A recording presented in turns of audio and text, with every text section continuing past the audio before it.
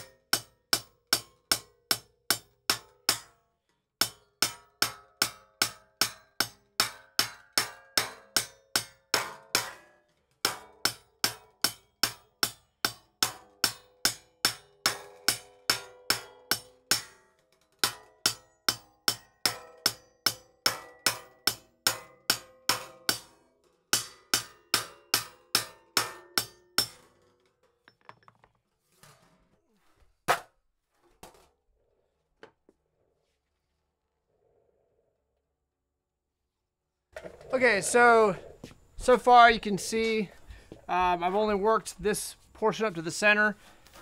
Because of the way that it was, you can see how on the edges there it's wanting to curve up like this, right? So I'm waiting to decide what's going to be the top and what's going to be the bottom. Because this has a hard arc, I typically try to reverse that hard arc. So if with this having a curvature upwards, I was originally thinking that this would be the top surface right here. So I'm hammering this, and then the idea is to flip it the other way. And because it's wanting to come this way, if I give it the right amount of hammering on the bottom, it'll give me a really strong curvature right in this section with it flipped the opposite way. Kind of hard to explain why that is, but essentially, to boil it down simply, this is an untensioned piece of metal until I hammer it, and I want to tension it to exist in a state that it doesn't want to be in, right? It wants to be loose. It wants to just be relaxed, and so I'm putting this hammering in and this stretch in so that I can tell it where I want it to sit. And because it doesn't want to be in that position, that's what is giving it the sustain, it's giving it the sound and the tone. Think about like a guitar string that's totally untensioned. It's not going to make a noise, but as soon as you tighten that thing and you pluck it, you're going to hear a note, a sustaining note. So this material acts in a somewhat similar manner where I'm putting stretch in it, I'm putting tension in it, and that is what's allowing it to have a tone, a pitch, overtones, and a crash that sustains, and it's not just a hunk of metal that goes chink when you hit it. So I'm still deciding whether or not this is going to be the top surface or if this is going to be the top surface. But because of how, like if this was the top surface, see how wavy it is? It's going to be so difficult for me to get it into a good shape. So I do really think this is going to be the top, but I'm going to start hammering on the other side, and then we'll really start to see what it wants to be.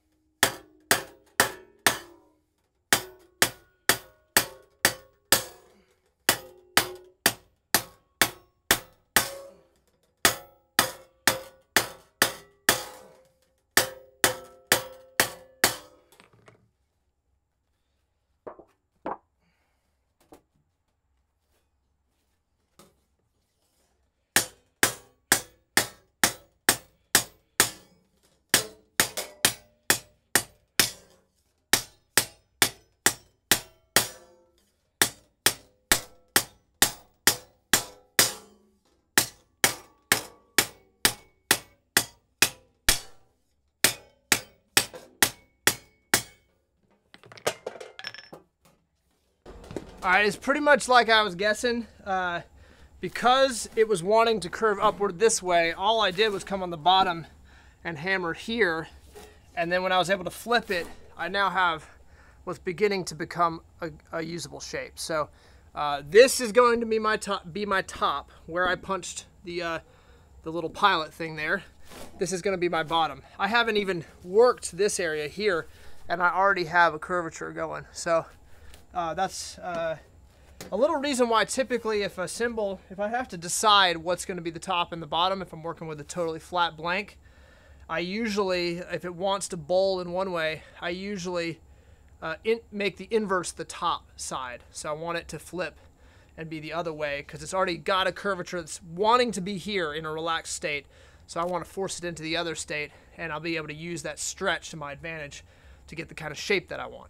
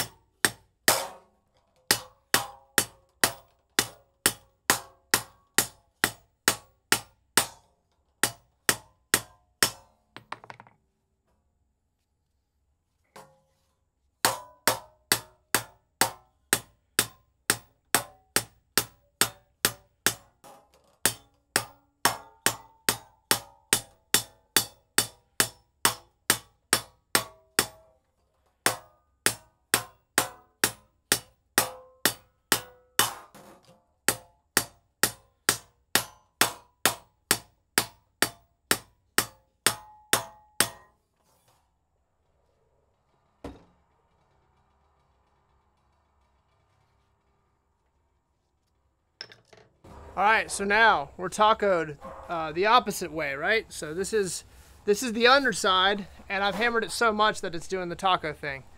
So now, in theory, I'll flip this thing the other way and start adding in more top hammering and go pretty dense with it. And then by the time I flip it back into this way, we shouldn't have a taco, we should have a shape that has a pretty flat edge and has a nice curvature. So let's see if I can execute.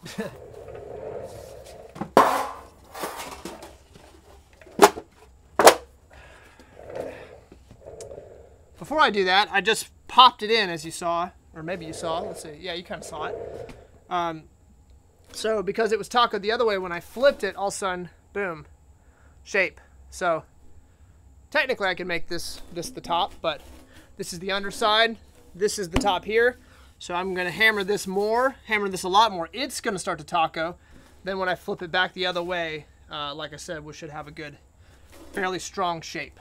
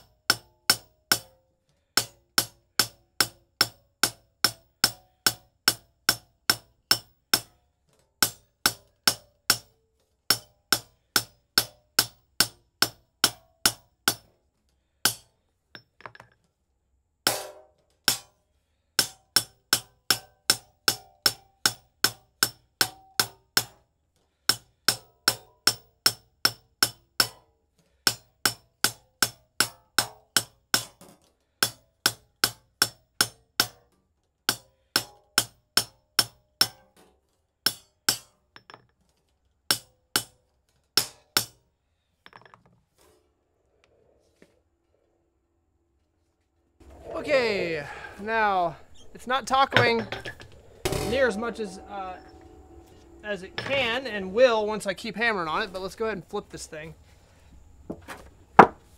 See what we got. That is looking like a pretty good start. So from my vantage point, it's got that kind of triangular shape I talk about.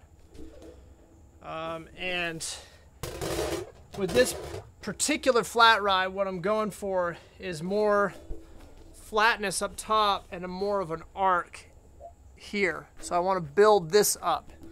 Now the way I'm going to do that is with density here in this outer half of the cymbal, basically from about here to the edge. The more I top hammer that, the more I'm going to grow it into a stronger shape there. And then at that point, I'll do a little bit of ironing out, but then we'll be ready to drill the hole and do the edging.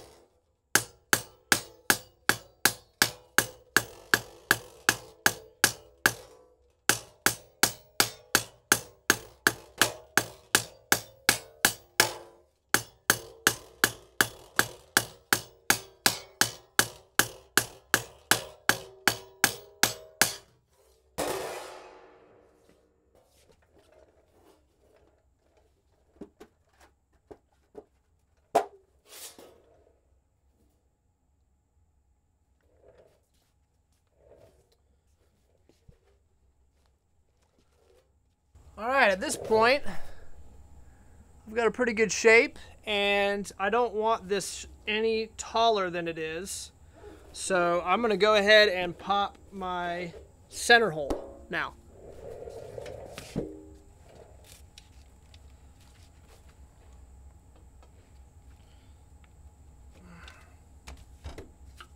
Feels a little soft under there.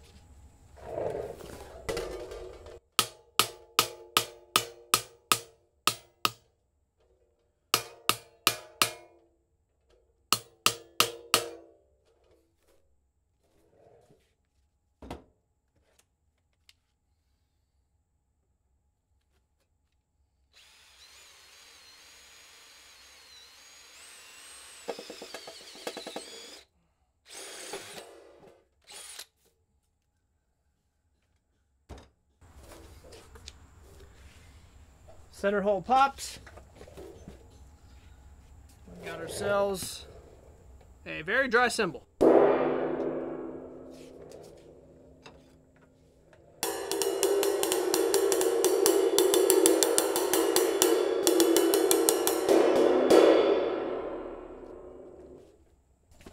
Alright, so it's been edged now.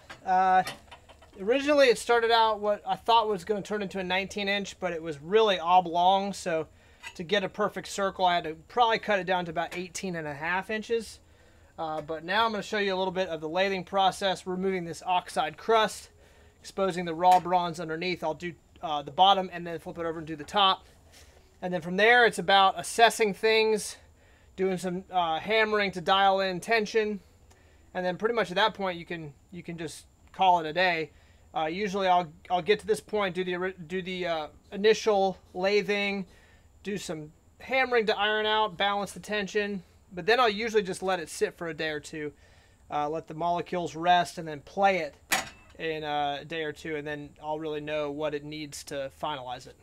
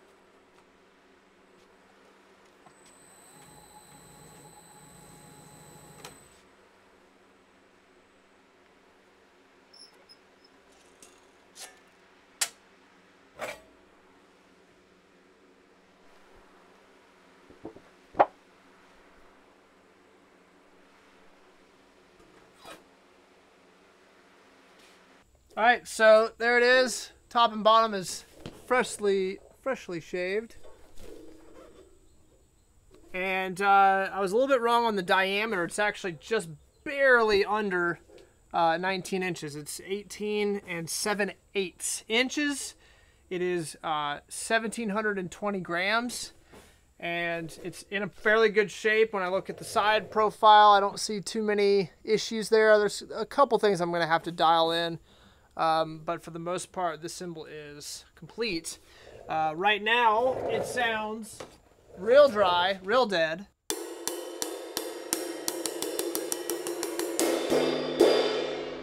Just compared to what it will sound like, it's going to open up a lot more.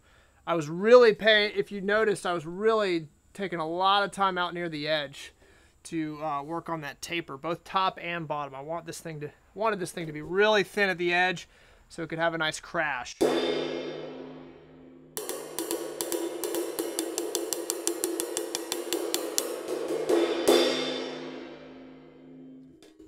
It's also a touch heavy for what I'm gonna want out of this cymbal. I'm probably gonna take it down. If it's 1,720 grams now, I'm probably gonna end up taking it down to 1,400 grams even. So really taking it really paper thin. I'm looking for a super paper thin flat ride that's got a nice crash, but there's still stick definition. So that's just gonna mean I'm gonna have to pay extra attention to balancing the tension and making sure there's nothing going on with soft spots or weird hums or anything like that, because I really am going to need articulation given I'm going so thin with it. So this is a little insight in how I take a completely flat blank and turn it into a cymbal. So I'll tag a final video after this cymbal's completely done. I'm going to do more work, more lathing, probably a little bit more hammering. But I'll tag the video of the actual finished cymbal so you can hear what it sounds like after all is said and done.